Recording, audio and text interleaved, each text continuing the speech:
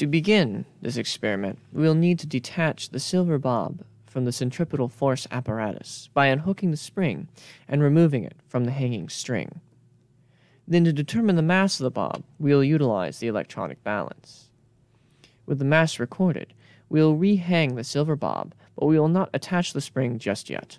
First, to set the radius of rotation, we will need to adjust the height of the bob by unwinding the string on the crossbar.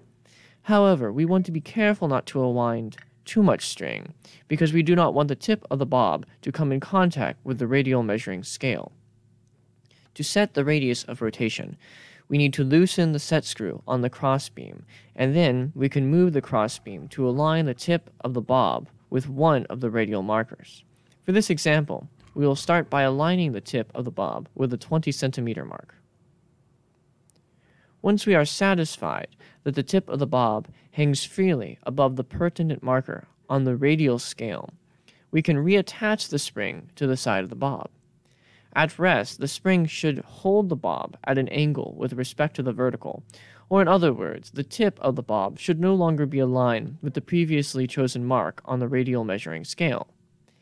If the spring does not deflect the bob from the vertical, then detach the spring from the bob and adjust the threaded spring holder until the spring is able to pull the bob away from the previously chosen mark and towards the center of the centripetal force apparatus. But do not go overboard. With just one hand, you should be able to easily pull the bob back to its vertical position over the radial marker. And if you cannot complete this deflection, then the spring holder should be adjusted. Once the spring and the bob are situated in the centripetal force apparatus, ready your stopwatch, and then begin to spin the apparatus from the top of the central column. As you spin the apparatus faster, you may notice that the bob starts to move along the radial direction, perpendicular to the direction of the rotational motion. Furthermore, the harder you spin the apparatus, the farther outward or away from the central column the bob will move. With this relationship in mind, you will need to adjust the speed you are spinning the centripetal force apparatus such that the tip on the bottom of the bob consistently passes over the radial marker you previously aligned the bob with when the spring was not attached. Determining if the bob is passing over the correct radial marker can be a little tricky. Generally, positioning your head parallel with the measurement scale and sighting directly in line with the marker of interest can make this process a little easier, but just be careful not to get too close to the moving bob.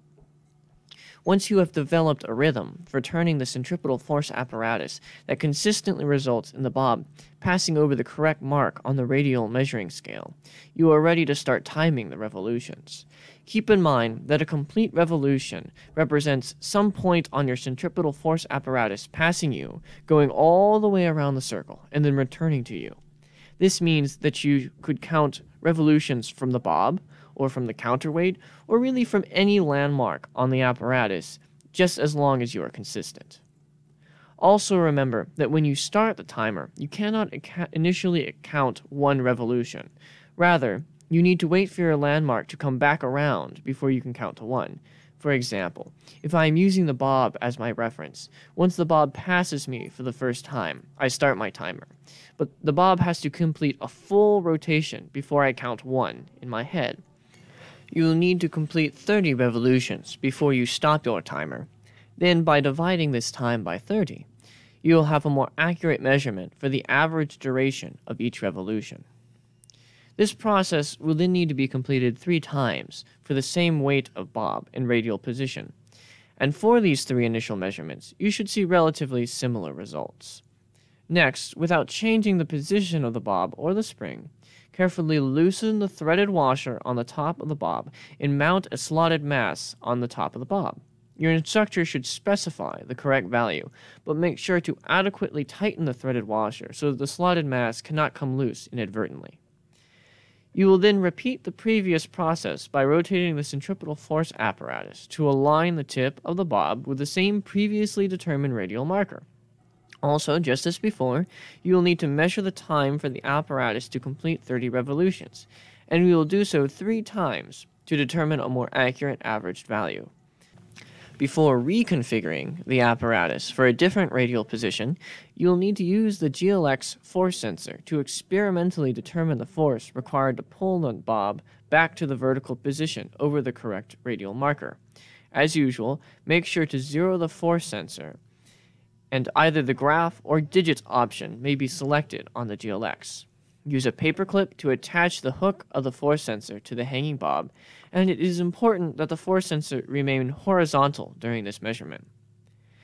Once you have completed recording the force required to stretch the spring, the second half of this experiment may be completed simply by changing the radial placement of the bob and completing all previously outlined steps.